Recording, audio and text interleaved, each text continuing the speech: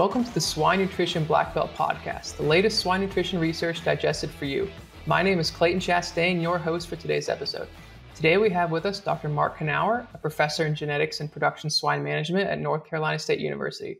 So Dr. Knauer, would you mind telling us a little bit about yourself? Hi, Clayton. Pleasure to be here with you all today. I grew up in southern Wisconsin in a small 50-sow pure line operation and went to Iowa State for a couple of degrees and finished up at NC State. Went to a short postdoc in the Netherlands and then a year at National Pork Board. And then I've been out here at NC State for 11 years now, which seems hard to believe. So, yeah, time can fly a lot.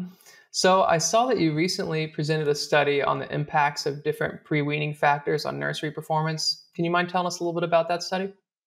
Yeah, so if you went and asked 10 people which is more important, weaning age or weaning weight in relation to nursery throughput, you might get different answers from different people, and that's just what I saw. I asked some experts here wandering around the halls. We got a pretty good swine team here, and I got different answers. Some people thought weaning age, and some people thought weaning weight.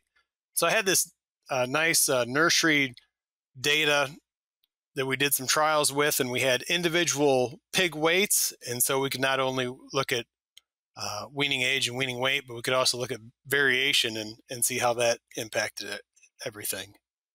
And so our data we had 320 litters of pigs. Litter was the experimental unit, not pig. I think litter is appropriate experimental unit for what we looked at. You could also use farrowing batch. If you were a large commercial production system, consider the batch as the experimental unit.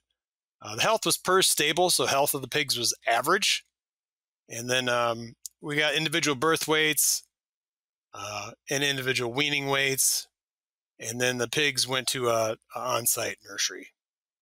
In the nursery, the first week, the pigs got electrolytes. And an interesting caveat with this study was we have controllers there, but the farm staff is not super well seasoned in how well they can run the controllers, yet nursery survival was 98.7%. So I'm not sure what that tells us. But the interesting thing about this data set is we're not pushed we have excess farrowing capacity, unlike quite a few other farms. And so within this study, we have a very large age range of weaning ages from like 18 to like 35 days of age. And with that, a very large range of weaning weights too.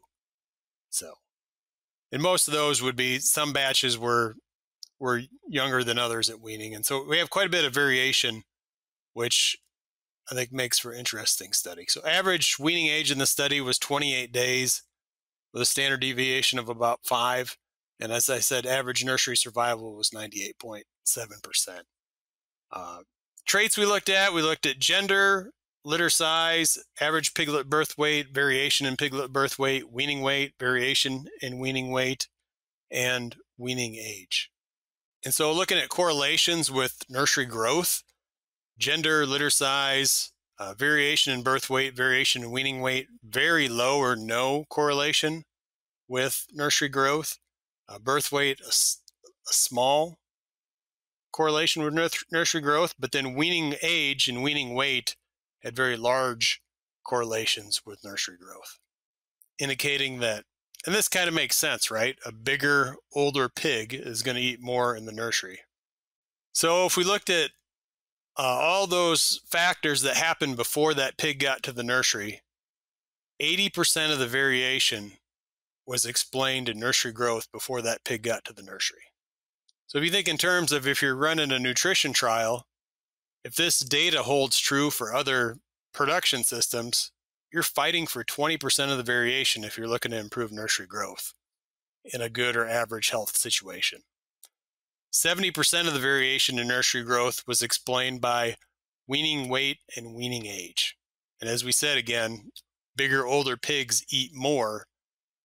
And so if you think in terms of looking at nursery growth, it's probably not super necessary to do a whole lot of nursery trials to try to improve nursery growth under a high health or average health situation.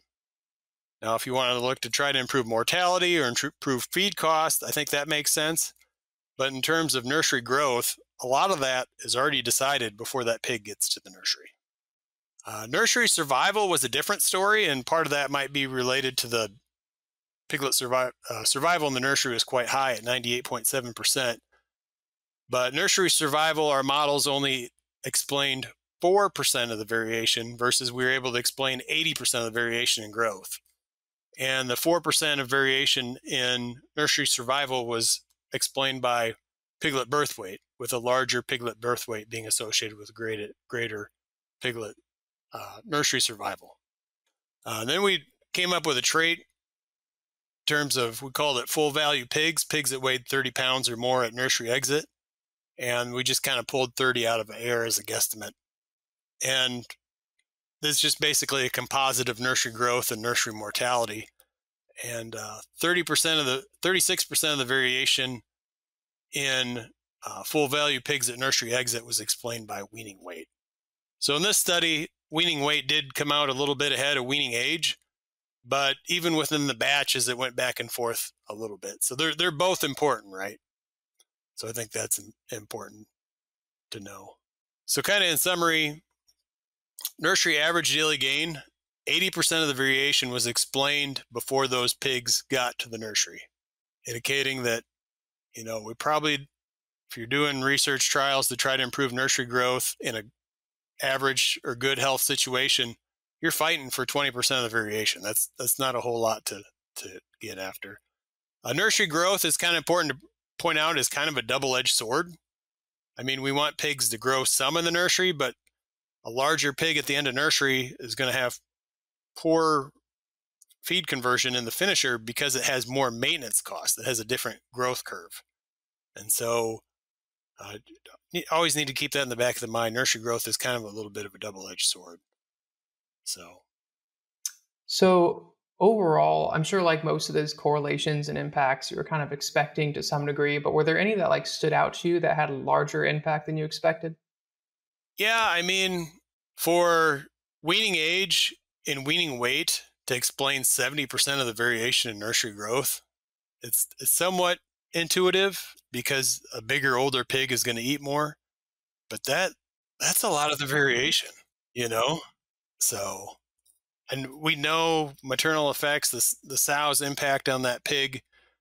She has a high impact, obviously, in lactation, and a fairly high impact on that pig in the nursery. And then that kind of, as the pig's genes take over in the finishing period, the sow doesn't have as large effect in the finishing period. But that much variation in nursery growth explained by weaning weight and weaning age, that's a lot.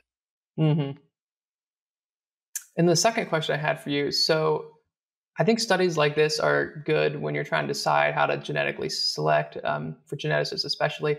So what all do you think this tells us about how we should be selecting for pigs right now as an industry? Do you think we're doing a pretty good job and we're kind of like hitting the nail on the head and selecting for all the right parameters? Or do you think some might need a little more attention?